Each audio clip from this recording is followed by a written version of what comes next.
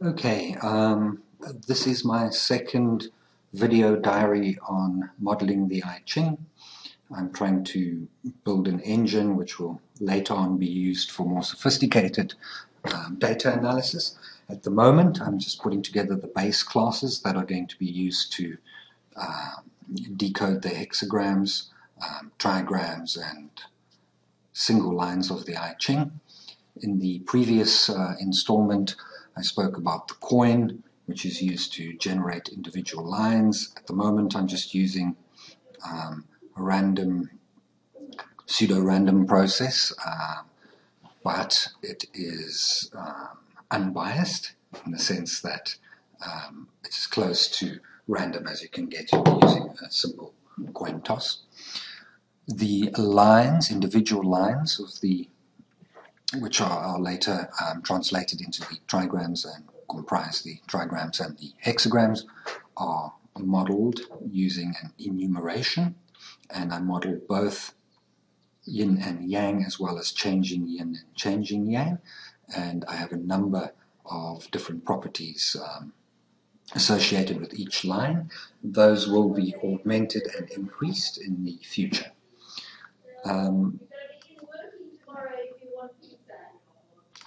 So these are the trigrams over here, and you can see again I have a number of properties associated with each trigram in the enumeration. These again will be expanded and refactored later on. The bit that I've added since diary 1 is the hexagram generation. You can see at this point that I have listed all of the hexagrams in the I Ching, all 64 of them. At the moment, they're listed in binary order, which is known as the Fu-Shi sequence. And each hexagram has a value associated with it.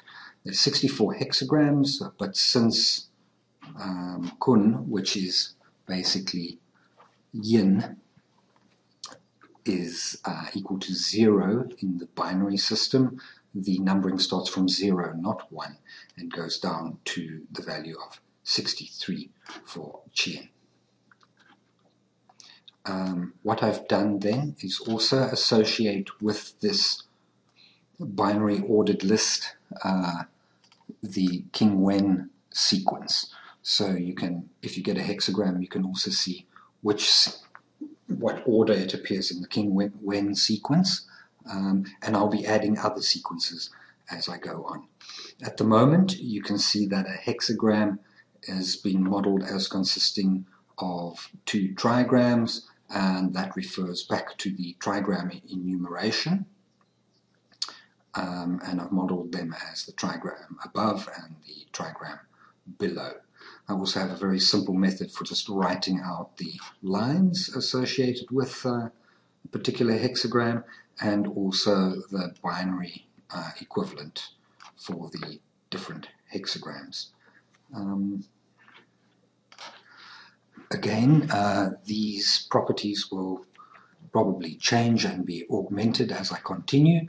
I've just at this point wanted to put together the base classes which will form the core of the modeling.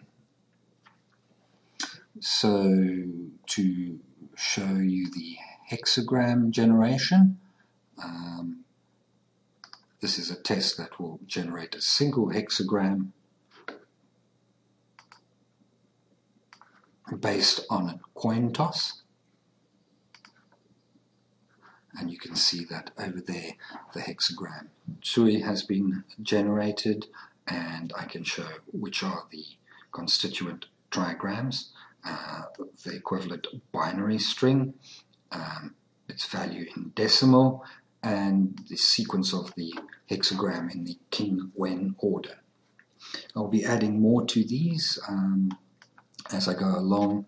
I also want to associate, for example, colors with hexagrams and individual lines and trigrams, as well as perhaps musical notes or other frequencies. It's possible to write out this entire sequence in binary order, which I'll show you now. and that's the entire list of hexagrams there in binary order. It's also possible to write them out in the King Wen sequence, and that shows you the sequence according to King Wen.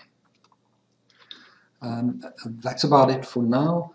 What I have to do now is go through here and look at the actual naming of the hexagrams, because the English transliterations of these mean that you end up with similar, well, a couple of the hexagrams have exactly the same English transliteration. For example, over here, hexagram 8 and 10 and 11, and I think there's even another one, all have the same name.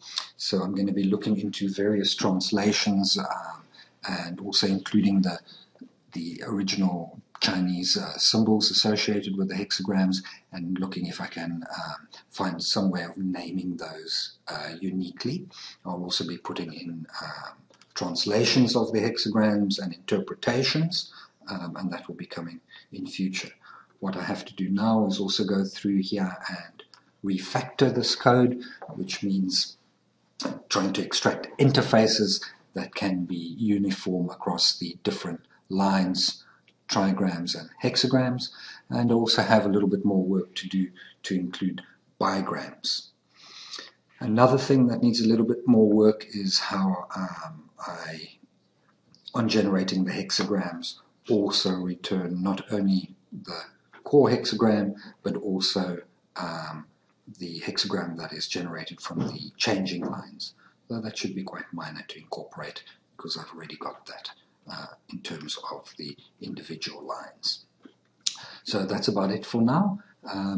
Perhaps by the time I can do the next diary, I can have a bit more of a user interface going and start drawing these trigrams and then animating them, taking them through different sequences so we can start seeing movements through the different hexagrams.